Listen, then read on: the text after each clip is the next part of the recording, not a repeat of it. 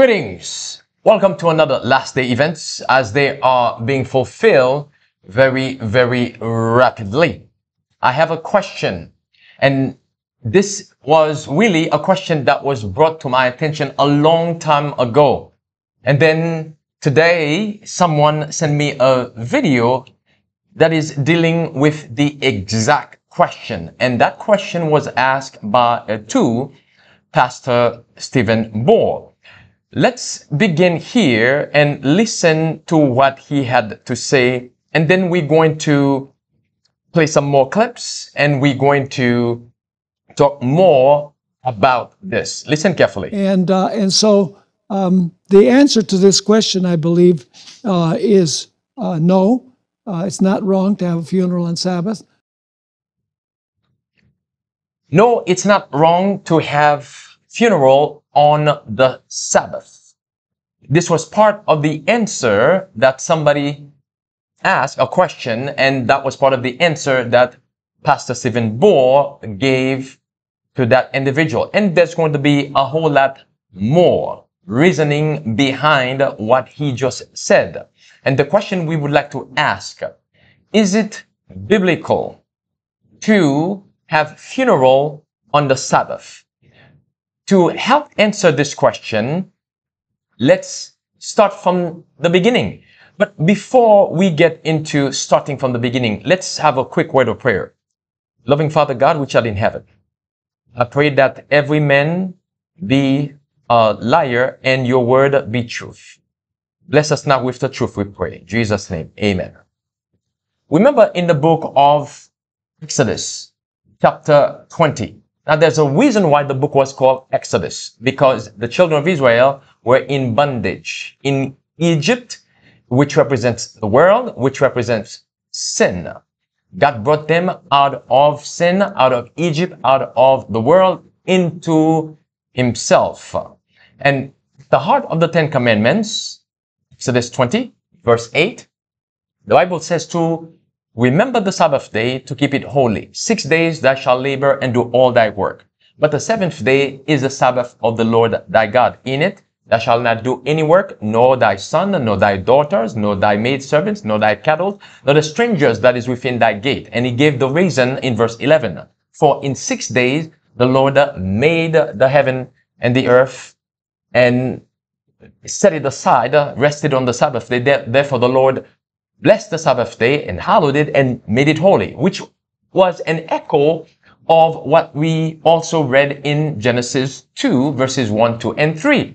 The creation account, the seventh day of the week that God created, and within that day, he created nothing. And the Bible says, it is a day of rest from your labors. Again, the commandment says, 6 days thou shalt labor and do all thy works.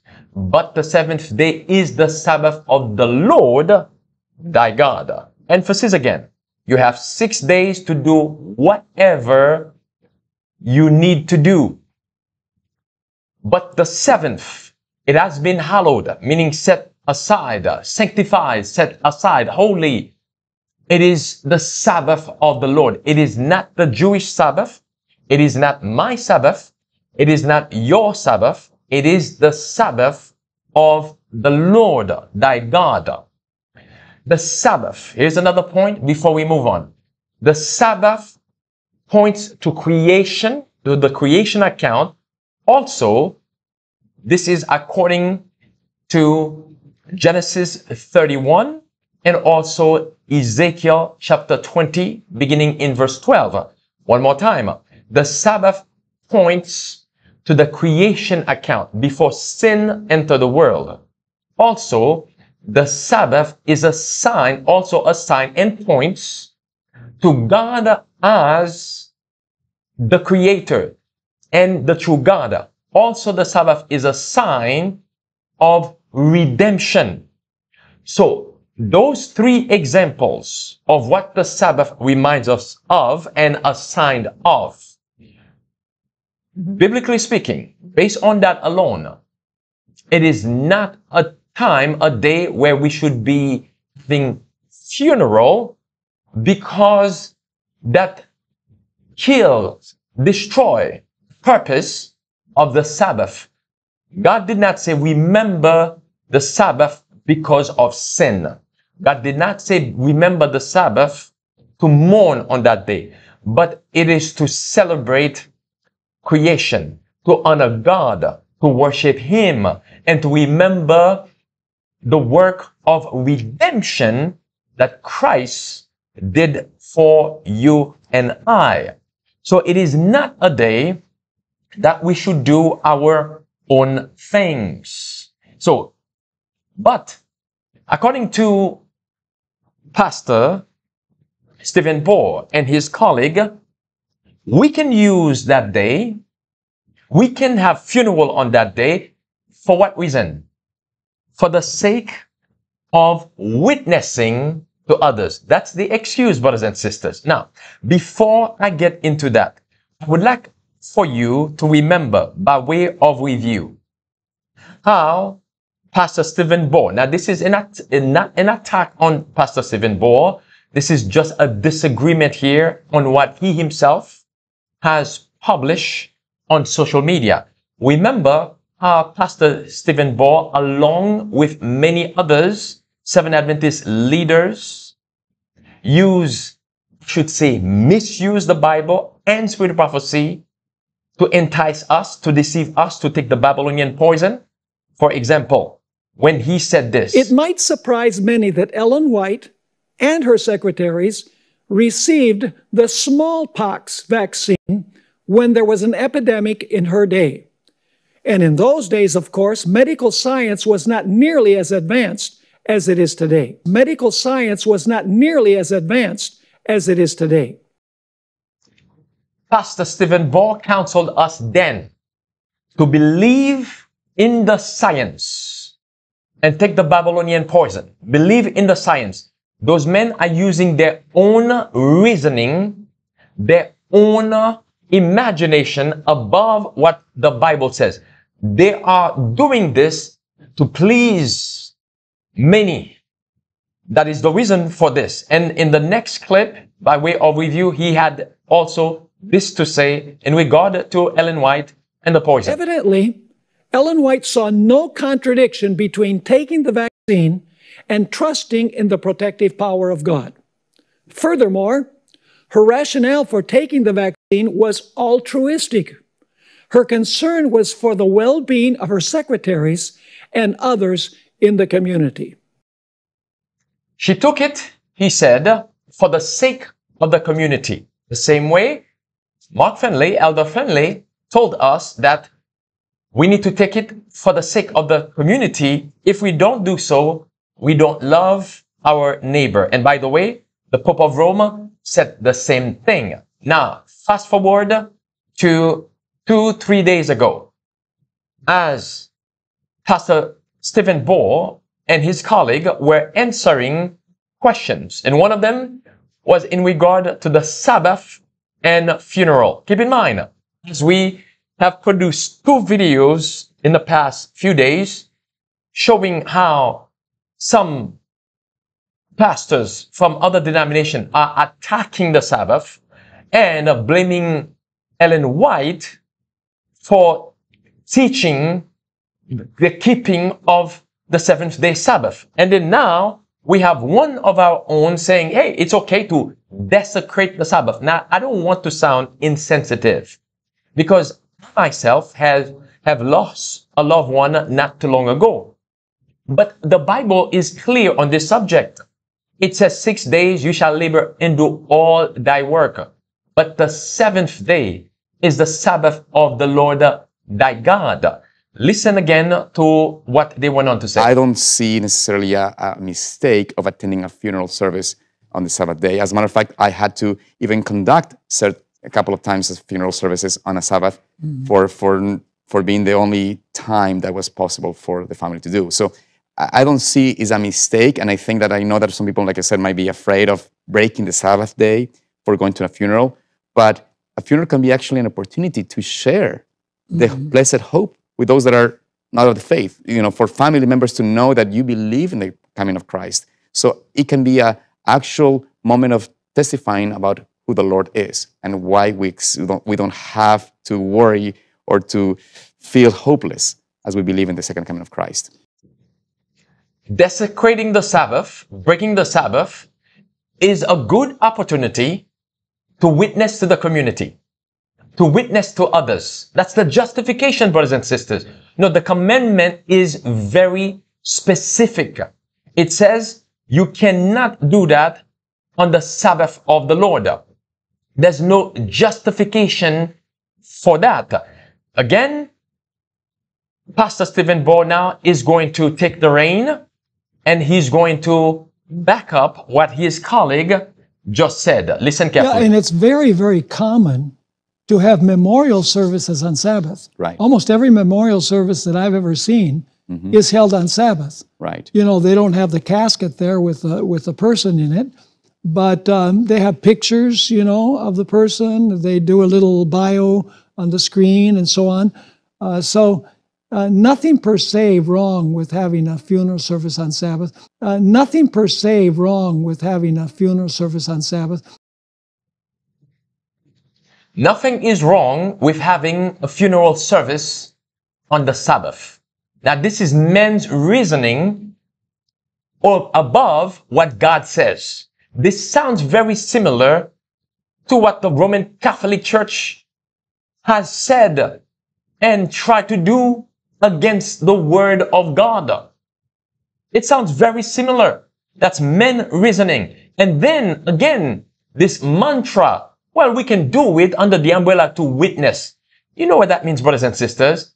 I mean, again, nothing against those two men personally, but this tells me, just like Christ says himself, you lay aside the commandments of God for the tradition of men. Men pleasers. That's pretty much what that is. Men pleasers. There's money in that as well to be gained. No, mourning cannot go together with delight. Those are in position. You mourn when there is a funeral. Then therefore the Sabbath now, you are making it a day of mourning when it's supposed to be a day of rejoicing, a day to worship and praise God. Keep that in mind. This is a day to worship. From one new moon to another, from one Sabbath to another, shall all flesh come and worship before me. Joyful. It's supposed to be that day. But when you turn or you start having funeral on that day, it can no longer be a day of rejoicing. It can no longer be a day of worship. Now, the attention now is on the tragedy that took place, is on the family instead of God being at the center of it all. But the attention is on the family that is mourning and also the person that passed away. That is not what the Bible says we should be doing. Again, he's gonna talk about that same mantra. It's a good opportunity to witness. Listen again. Nothing per se wrong with having a funeral service on Sabbath. You can make a call to the family that have not committed their lives to the Lord. You know, it's a perfect time to do it because people see their mortality, right? The problem with that is, what does the commandment says? Remember, brothers and sisters, we are told that men shall not live by bread alone, but by every word that proceedeth out of the mouth of God. Not out of the mouth of the conference, out of the mouth of Stephen Bohr, by every word that proceedeth out of the mouth of God. That's what we are told to do. Again, Jesus said in Matthew 5, for example, he said, think not that I have come to destroy the law, did not come to destroy, but to fulfill. Tell you that till heaven and earth pass, not one jot or one tittle shall in no wise pass from the law until all be fulfilled. My Bible tells me Jesus would use the Sabbath to heal. Keep that point in mind. He would use the Sabbath to restore somebody from a disease, a problem, but never use the Sabbath to mourn. For example, Lazarus died. Did Jesus even go on the Sabbath to raise him up from the dead? No, that would take the attention not to the dead. No, brothers and sisters. He used the Sabbath as a day to bring healing, to rejoice. And those who receive the healing were rejoicing now, not mourning, not mourning. It defeats the purpose of the Sabbath when you do that, because it says it's supposed to be a day of rejoicing, a day that we delight in the Lord. Again, let's listen to the word of this man above the word of God. Listen. And so the answer to this question, I believe, is no. It's not wrong to have a funeral on Sabbath. There are other things that would be wrong. The question does not ask about weddings on Sabbath. So Stephen Bohr is interpreting the Bible his own ways. He is determined or trying to determine what he believes is wrong and not wrong. Well, I would rather go by what God says, not what you determine is wrong and not wrong. Again, he's going to go even further than that, another step further than that. Not only he, as he already said, that you can do, there's nothing wrong to have funeral on Sabbath, but he's even going to suggest that simple weddings can also be done on the Sabbath. Simple weddings, as he puts it. Simple. Listen now. There are other things that would be wrong. The question does not ask about weddings on Sabbath. You know, if you have a simple wedding where you declare them man and wife, that's one thing. But with a wedding, you have all kinds of preparations. You have the dressing up, and you have, you know, the putting on the makeup if the people use the makeup, and, you know, they have to prepare for the reception. And there's just a lot of things that are not Sabbath activities. But funeral, I don't see any issue. So Stephen Bohr is making the new rules now. You can have simple weddings on the Sabbath, but if it's an extravagant wedding, if you're gonna go into making a bunch of preparation, having a party, makeups, if you're gonna include all that, yeah, no, you cannot do that wedding on the Sabbath. But if it's a simple wedding, but even that, there's something wrong with this simple wedding, because again, that takes the focus away from God into the person or persons that are getting married. No, it's not a day to have funeral services. It's not a day to have quote unquote simple or big wedding. It's not a day as well to have intercourse with your wife or your husband, because that is a day that has been set aside by God as a holy purpose, as a holy use, to remember Him as our Creator, to remember Him as our Redemptor, Savior, but also to glorify His name, to worship Him, to come together, to congregate, to worship Him in spirit and in truth. Now, Stephen Bohr is going to go a step further, to twist the Bible. He realized that Christ died on the cross before the Sabbath came and was buried before the Sabbath came. Then he's going to say, well, that case was different because he needed to rest before the Sabbath came, and so on and so forth. But he forgot what the rest of the Bible says in regard to that.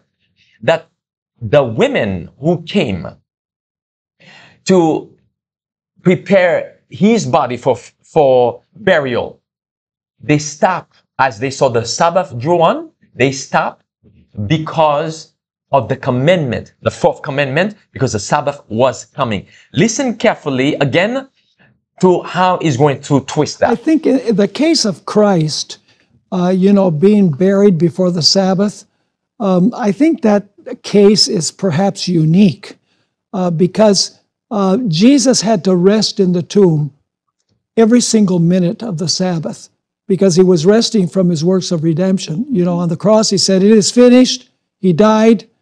And then he was buried shortly before sundown Right. because he had to rest in the tomb 24 hours like he had done at creation. Right. But, with human beings, there's not that particular need Right. because, we're not redeemers.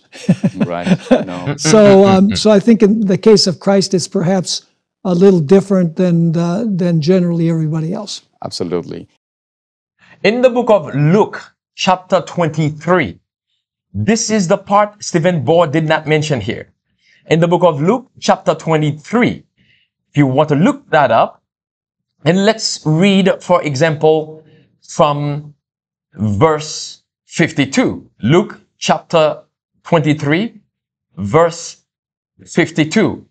Again, forgetting exactly what the Bible says in regard to the Sabbath. Remember, Jesus was on the cross, and then he died on the cross in a very short time. Joseph of Arimathea went to Pilate, asked for the body of Jesus for burial. Pilate was shocked to find out that he was already dead. Wanted to make sure that he was really dead. He sent soldiers and they they stabbed him on the side with the spear, and then water and blood, I should say, water and blood rushed out from his side and showing that he was indeed dead. And then they brought him down, and the women, the Bible says in Luke chapter 23, verse 52, this man went unto Pilate and begged the body of Jesus, and he took it down and wrapped it in linen and laid it in a sepulchre that was hewn in stone, wherein never man before was laid. And that day was the preparation, and the Sabbath drew on, and the women also which came with him from Galilee followed after and beheld the sepulchre and how his body was laid. And they returned and prepared spices and ointments and rested the Sabbath day according to the what? To the commandment. So the women rested the Sabbath day according to the commandment. What were they doing before? They were preparing his body for burial. But the Sabbath was coming. They knew that that would be breaking the Sabbath. To have a funeral on the Sabbath. To have a burial on the Sabbath. To finish preparing his body on the Sabbath. But yet, Stephen Bohr tells us something completely different. While the Bible says this, for example, in Isaiah 58, 13 and 14, if thou turn away thy foot from the Sabbath, from doing thy pleasure on my holy day, and call the Sabbath a what? What is the Sabbath? It's supposed to be a delight. Now, a delight is the opposite of mourning. It is his Sabbath, and God says you should find pleasure in it and delight. Can we really find pleasure and delight at a funeral where people are mourning? Let's continue. The holy of the Lord, honorable, and shall honor him, not doing thine own ways, nor finding thine own pleasure, nor speaking thine own words. Not even your own words is not allowed to be spoken on the Sabbath. It goes on to say, then shalt thou delight, there's the word delight again, thyself in the Lord, and I will cause thee to ride upon the high places of the earth, and feed thee with the heritage of Jacob thy father, for the mouth of the Lord hath spoken it. The Sabbath is supposed to be a delight. In Isaiah 56, God says the same thing as well. Why then are we teaching those things? Why this creeping compromise? Men's pleasers. Spirit of prophecy mention how the Sabbath will be seen from among our ranks as something that will be lightly regarded, as we read from Selected Messages, Volume 1, 204. The enemy of souls, that is Satan, who is the enemy of souls, has sought to bring in the supposition that a great reformation was to take place among Seventh Adventists, and that this reformation would consist in giving up the doctrines which stand as the pillars of our faith and engaging in a process of reorganization. And then she says the Sabbath, of course, would be lightly regarded as also the God who created it. Indeed, the Sabbath has been lightly regarded because now we're having funeral on the Sabbath. We have Adventist churches that are having Super Bowl parties on the Sabbath. We have Adventist universities, colleges that are playing basketball on the Sabbath. All kinds of creeping compromise. But my Bible tells me, even, for example, in Isaiah chapter 56, even the strangers, as it says in verse 7, even them will I bring to my holy mountain. This is based on the Sabbath commandment, and make them joyful in my house of prayer. Their burnt offerings and their sacrifices shall be accepted upon my altar, for mine house shall be called an house of prayer for all people. This was in the context of the Sabbath. My house shall be called a house of praise, a house of prayer, not a house of mourning. Remember also, and I leave you with this, the Bible says, the dead know not anything. And also it says, the dead do not praise the Lord. While we are mourning at a funeral, we cannot really praise the Lord. Let's have a word of prayer. Loving Father God, which art in heaven, help us, Father, as many winds of doctrines are blowing all around us. And on the surface, it sounds pretty good, but help us to remember, as Jesus again said, men shall not live by bread alone, but by every word that proceedeth out of the mouth of God. In Jesus' precious name I pray. Amen.